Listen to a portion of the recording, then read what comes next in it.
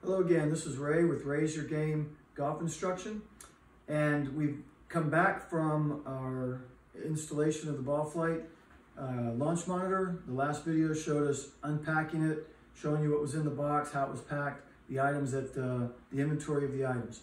So now what I've done is I've got it to the point where I've installed everything and I'm ready to check and see if the system is working properly and ready for me to strike a ball. So, a couple of things. We mentioned before about the Ballflight download directions. I did follow these directions, but I missed a step. And I called the president of Optishot, and he turned me on to one of his tech support guys. And it's quite a long instruction process. So you start up here, and it takes you to this site on the computer, which is on the helpdesk.optishotgolf.com, and in this site here there's more than 18 steps, and then you have to come back to this card and do the rest of these steps. So I missed a critical step, and I'll show you that as we go through. So right now it's set up, it's plugged in, it's not in the current position that I'm going to be striking balls from, it's over here, but I'll explain that in a minute. All right, so follow the instructions here. You get to the help desk site, you go on it. First thing says, click the link below, install Microsoft Visual Studio X64. Did all that. So you just follow the instruction. It was pretty simple. I thought it was simple. And then all the way down, after you do all these steps, there is step 18 right here. It's a critical step, manually set up IP address. Well, I missed that.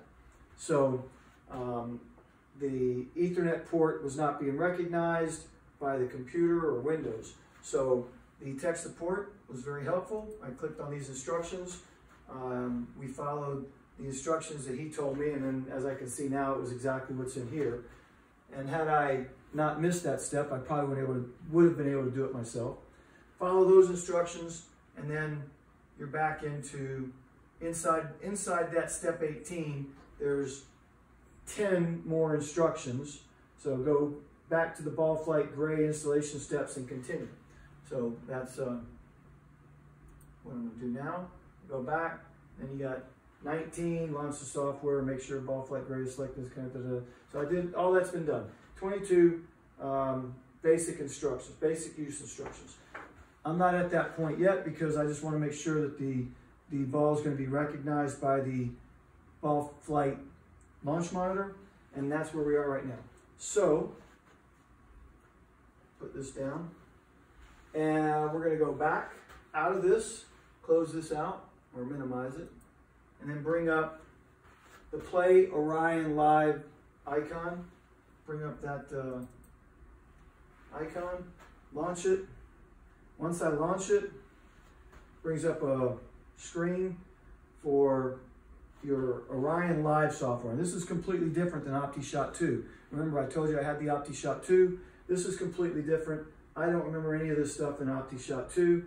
I don't remember it being as high-tech or as many options or as many things to do online. But I'll get to that once I start using the system. So there's a menu up in the upper right-hand corner. You're going to click on that.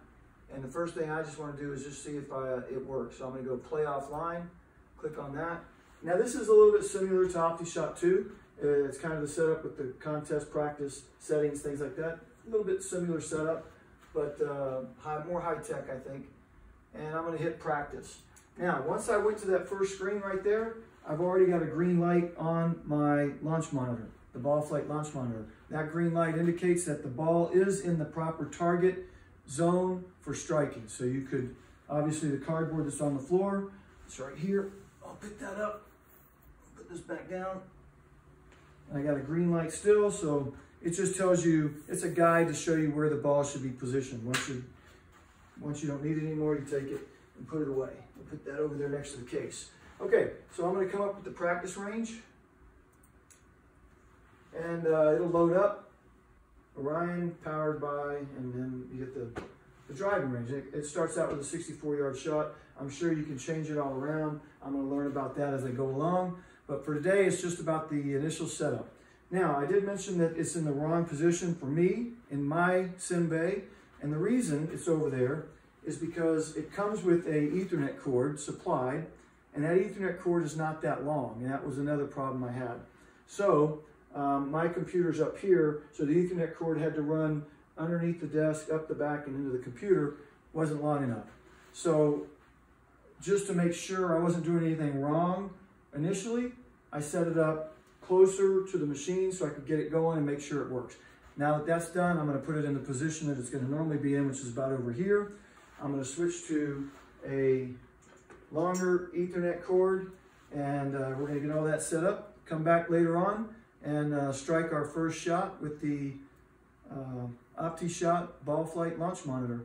See how that goes. All in all, I've been doing the setup for about an hour and 15 minutes, and I think about 20 minutes of that was my own fault for missing that step. So I think it would take about 40 minutes or so to get it all set up and done. And that's my best advice on that. Thanks for listening. We'll be back with our next video to take our first shot with the Optishot Ballflight launch monitor. Thank you.